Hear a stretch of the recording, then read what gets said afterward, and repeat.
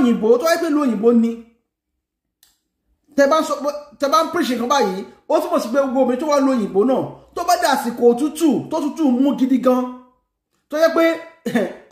àti fomi kan ara gan problem ni ló máa expect pé kíyàwó ẹ̀ máa kó wá torí pé ìyàwó ẹ̀ ti fẹ́ ọkọ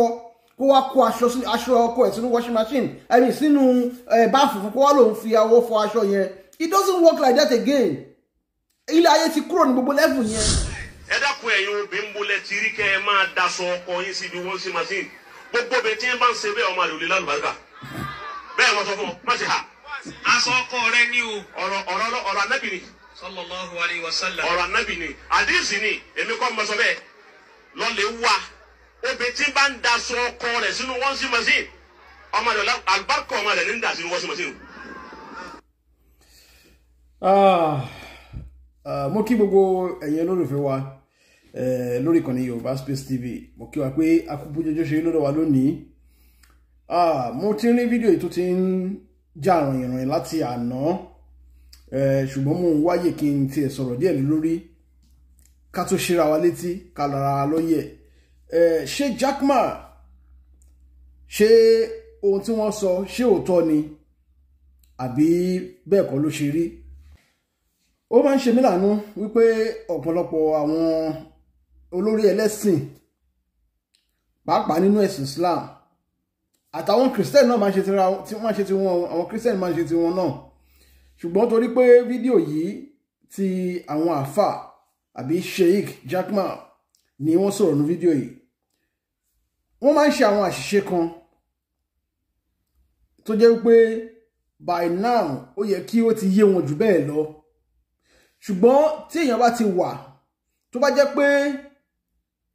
irú ẹni bẹ́ẹ̀ máa ń gbé ẹ̀sìn religious practice wọ́n máa ń gbé ga ju ìlú tó wà lọ bí mo ṣe lè sọ tó máa yé yín tí èèyàn bá ti wà tó bá ti ń gbé ẹ̀sìn tó ń ṣe tó ti gbé ga ju láìfẹ́ lọ tó tún wá gbé ga ju òfin ìlú tó wà lọ irú ẹni bẹ́ẹ̀ máa ní a máa ṣe àwọn àlùmúlù málà ọ̀rọ̀ nígbà míì. Ohun tí Jaqmal ń gbìyànjú láti sọ mí báyìí wọ́n ní àdìsí ni pé kán lọ kẹ́ lọ wá ẹ̀yin ò ṣe sọ bí tí àdìsí yẹn wà káwọn èèyàn lè lọ wò ó ìyẹn àkọ́kọ́ ń bẹ̀ ẹni àdìsí ni kán lọ máa wá ẹ̀yin lẹ́dẹ̀ sọ jáde wípé gbogbo obìnrin tó bá ti lè ní ọmọ tó bá ti lè ní ọkọ tó bá ń kó aṣọ ẹ̀ sínú washing machine láti fọ̀ wípé irú ẹni bẹ́ẹ̀ ń kọ́ o àlùbáríkà ara àwọn ọmọ ẹ̀ ló ń fọ̀ dànù yẹn ẹ rí pé ọ̀rọ̀ náà fọ́ níbàkan ṣùgbọ́n gbà tó dà pé ẹnu ti fẹ́ pọ̀ lórí ọ̀rọ̀ náà wọ́n wá ń yóhùn padà kí lèmi fẹ́ sọ lórí ọ̀rọ̀ yìí ni wípé lákọ̀ọ́kọ́ ná ẹ jẹ́ ká gbà pé wọ́n mú ẹ̀sìn Islam wá sí Áfíríkà ni kò ń ṣe ohun tí tá bá nílẹ̀ Yorùbá láti lẹ̀ wá ní àkọ́kọ́ nìyẹn. Ẹlẹ́kejì bẹ́ẹ̀ ni wípé gbogbo òfin tó wà nínú Quran òfin yẹn kò ń ṣe òfin ilẹ̀ wa gbogbo ṣe àti má ṣe that is the do's and undo's tó wà nínú Quran is not meant for our land. Nigeria ní constitution titi wọn wọ́n ní òfin titi wọn which is what òfin Nigeria kẹrẹ ló máa sọ fún ẹ pé tó bá ti ṣe báyìí o ti dẹ́ṣẹ̀ sínú ìlú yìí tó o bá ṣe báyìí o ti dá ẹ̀ṣẹ̀ sínú ìlú yìí tó o bá wá ṣe báyìí so àwọn nǹkan mẹ́wàá tẹ́ pé ó lè jẹ́ ẹ̀ṣẹ̀ nílùú haram ṣùgbọ́n tí ò ní jẹ́ ẹ̀ṣẹ̀ nílẹ̀ tiwa so téèyàn bá ṣe irú nǹkan báyìí nílẹ̀ tiwa o ò ṣẹ̀ sófin o contrary to the belief báwọn ẹ̀ máa sọ pé èèyàn ṣẹ̀ sí Ọlọ́run èèyàn kì í ṣẹ̀ sí Ọlọ́run it's either you sin against yourself or you sin against the land níbi tó o wà òfin ìlú tó bá wà ló máa judge bóyá o ń ṣe nǹkan tó right àbí o ṣe nǹkan tí ò right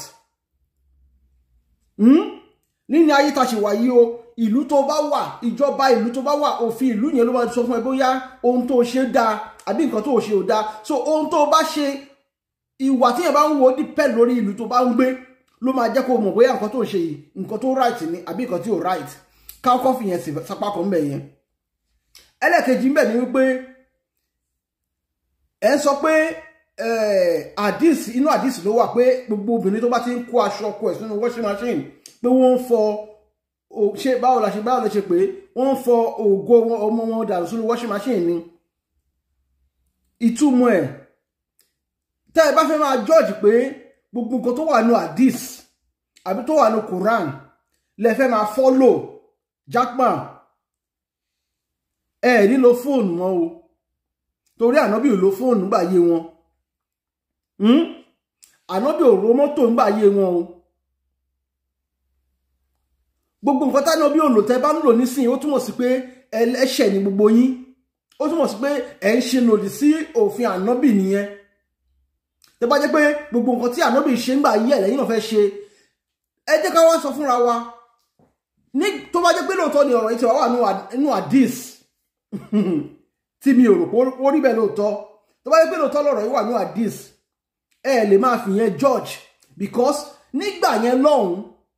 kò sí nǹkan tó ń jẹ́ washing machine tẹ́ ẹ bá lọ sílùú àwọn Arab ń sìn àwọn Arab tó jẹ́ pé Ọlọ́run tó wá kẹ́ wọn lówó nílùú wọn ìjọba wọn dẹ̀ tọ́jú wọn ju ẹ̀yin lọ gbogbo ilé tẹ́ bá dé nílùú Arab èmi ti gbé nílùú Arab rí gbogbo ilé tẹ́ bá dé nílùú Arab kò sí ilé kankan tí ò ní washing machine nínú ilé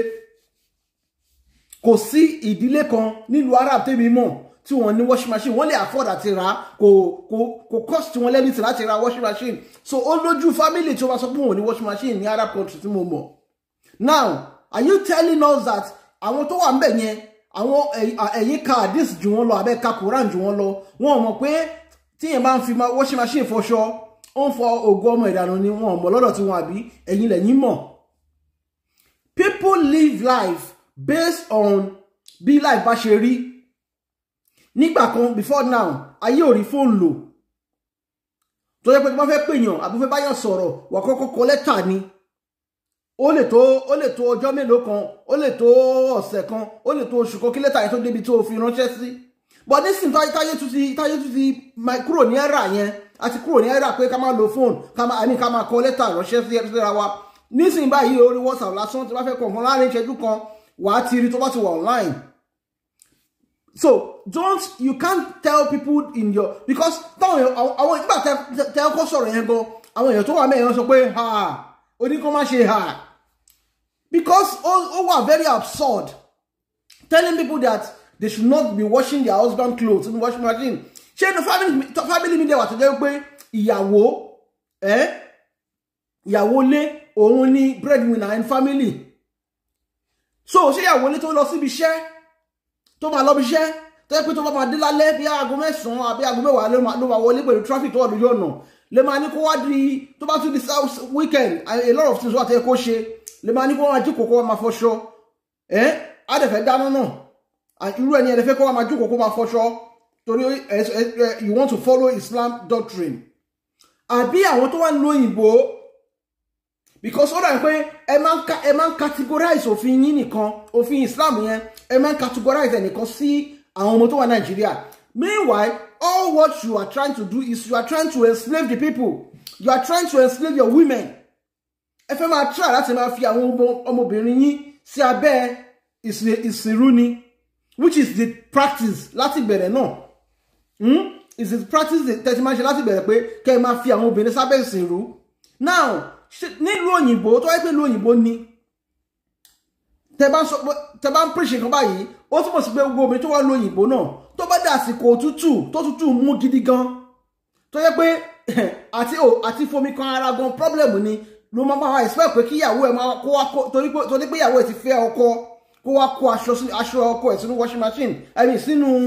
báàfù fún kó wá lòun fi ọwọ́ fọ aṣọ yẹn it doesn't work like that again ilé ayé ti kúrò ní gbogbo level yẹn ẹni tó bá lè afford àti ra machine kó rà á ẹni tí ó bá lè afford àti rà á